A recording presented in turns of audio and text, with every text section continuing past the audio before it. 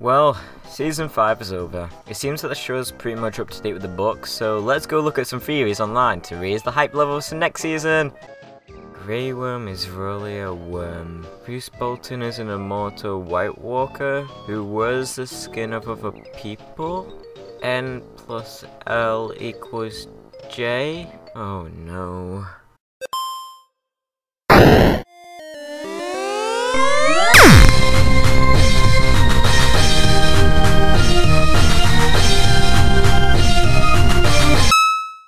Hello, my name is HoboWolf and I've been looking into a lot of theories in Game of Thrones or A Song of Ice and Fire, depending on your preference. And there are some really good theories out there. Sadly, with good theories, there must also be crazy ones. Get ready to put on your tinfoil hats because here's the top 5 weirdest Game of Thrones theories that I've come across. Also, there's definitely going to be spoilers in this, so yeah, don't watch if you don't want to be spoiled.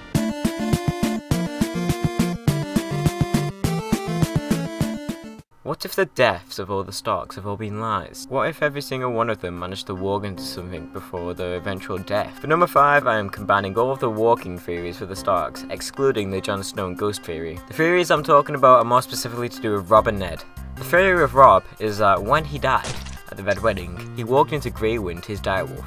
Of course, Grey Wind also dies at the Red Wedding, but apparently Robb walks again, but into a Freyman before Grey Wind's ultimate death. This leaves Robb to still be alive and in another person's body, so yeah. And the walking theory of Ned is that he walked into his sword, Ice, before his head was cut off.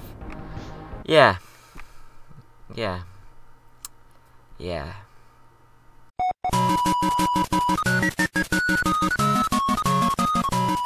Number 4 is quite a complex theory, so make sure to put your tinfoil hats on extra tight.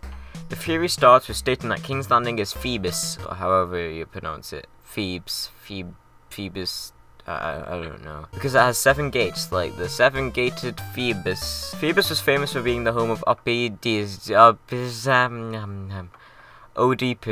I think that's how you pronounce it. Oedipus killed his father and, well, he kind of married his mother. The theory states that Tyrion is Oedipus because he killed his father, but where does that marrying the mother part come in? Tyrion's mother was Joanna, who died giving birth to Tyrion. Well, this theory compares Tyrion to Dany's deceased child, Rhaego, as they were both described as being monstrous and twisted when they were born. Somehow when Rhaego was being born, he was somehow sent back in time through the magic of Miri. Then the theory states that he was transported back to Joanna, who was pregnant at the time and giving birth to a child. This child would come to be Tyrion, so he may be born and then kill his father, or adopted father.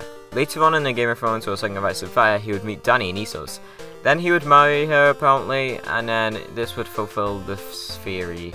This would make Tyrion the stallion who mounts the world, as well as the king of Westeros. Also, I don't really see where Khal Drogo's genetics fit into Tyrion. Yeah.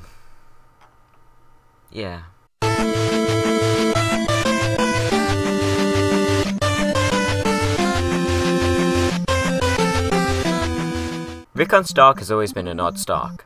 Unlike the other Stark children, Rickon lacks intelligence, but is very strong for his age. This apparently means that Ned Stark isn't really Rickon's father. But then who is? Well, this theory claims that Hodor is Rickon's father. I'll just repeat that. Hodor is Rickon's father. Yeah, I think we should just let that soak in. Because of the fact that this 3-year-old northern child is pretty dumb, wild, but strong for his age, then that means that Hodor is his father. This is just pure brilliance.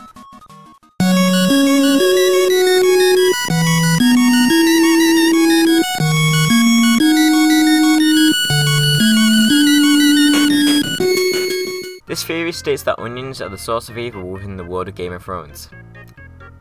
Yeah. This theory starts off talking about the siege at Storm's End during Robert's Rebellion. During the siege, Stormland soldiers were forced to eat shoe leather and other stuff because of the lack of food. However, Davos came along in his little boat and saved the day with a bunch of onions. However, onions literally only consist of water and you need about 8,000 of them a day to barely survive.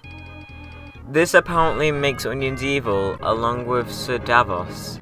The theory continues to state that onions are evil because they are sometimes mentioned by certain people within certain situations, such as Sam, who was force-feeding a dying Night's Watch brother some onion soup, further proclaiming the evilness of the onions. I'm not going to go into full detail with this theory because, as you can tell, it's pretty dumb. But yeah, that was the basic premise. I'll leave a link in the description of the actual video. I'm gonna go eat some onions now. Yeah. Okay, this theory is so ridiculous I just had to put it at number 1. Varys is a mermaid. Yeah. You heard that right. Varys is a beautiful, elegant mermaid. Or merman. Or whatever the male equivalent is. The theory supports this because apparently you never see Varys' feet. Because of the dresses he always wears all of the time. Like right now. Look at those non-existing feet.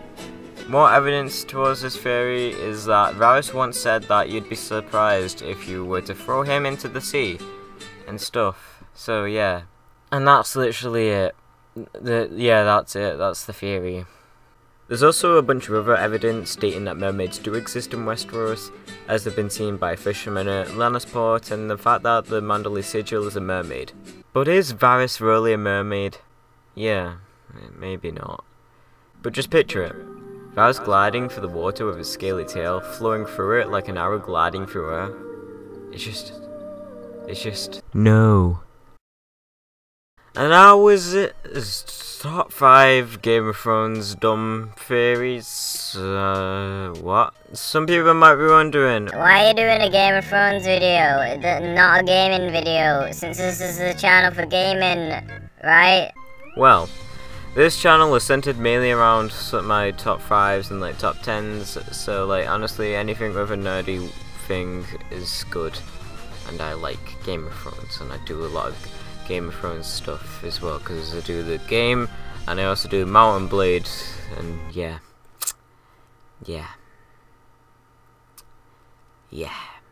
I might follow this up with like a top 5 favorite theories. Yeah, like I have a few theories that not many people know about, which I think are really cool, like this one that I like about Gendry, and it's really sick. Anyway, I hope you enjoyed, and if you did like this style of video, you might want to check out my other ones, or consider subscribing or liking or something, because then you can see my other ones, and my other ones are kind of in the style of this. Yeah. I don't know how to finish videos, so yeah. Varys flying through the sky with a mermaid tail. Yes, and bye. I'm just gonna say bye. I have no idea what that was.